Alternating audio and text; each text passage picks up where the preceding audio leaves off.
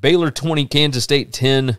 Baylor 100% post-game win expectancy. Was there anything out of this one that, I mean, it looked 100% post-game win expectancy is super weird to me because basically what happened is Kansas State missed a field goal, and then Baylor got a muffed punt at the beginning of the game, and they scored a short field touchdown. Otherwise, this was like a slugfest. And so that's interesting, that post-game win expectancy. And again, everybody has their own flavor or whatever. But to me, this feels way more like a toss-up because it was effectively decided by, equal number of scoring opportunities, equal number of defense, and then a muffed punt return was the deciding factor there. And that seems super random. So again, Baylor all season been well coached and bounces go their way a ton, and lucky and good are highly correlated in college football. So good on them for taking advantage. The only other thought I have is Gary Bohannon went down with a non-contact injury with the hamstring. I hope he's okay. That looked real uncomfortable. The kid that brought him, because again, Blake Shapen. I hope that's how you say it. 16 out of 21, 137 yards. Like they were still successful with him in the ballgame.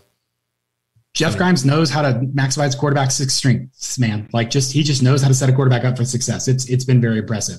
Yeah, this was interesting, very interesting. Deuce Vaughn, by the way, 11 carries, 128 yards, 1 touchdown. Averaged 11.6 a clip. But all of that, Gary, if you take out that one, I think he had 175-yard touchdown, maybe 65-yard, yeah.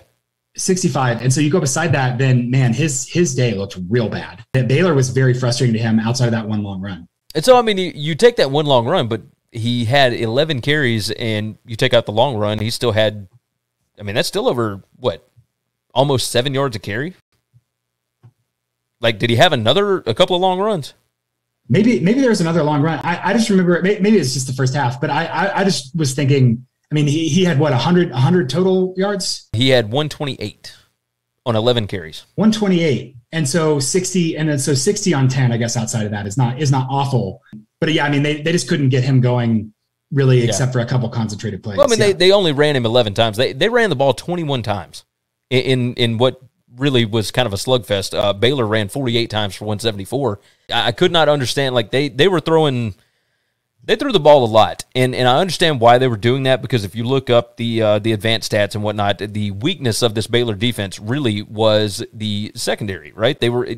Teams have been able to have success throwing the football on them, but it did not look like Skylar Thompson was able to have success. He was 15 out of 29 for 158 yards. So, I thought Kansas State, I actually picked them in our Winning Cures Everything Pick'em on Friday's show, because I thought Baylor hangover, Kansas State's been playing really, really well. Skylar Thompson's been throwing the ball well. That looks like a mismatch against that secondary, and it did not play out to fruition at all. At all.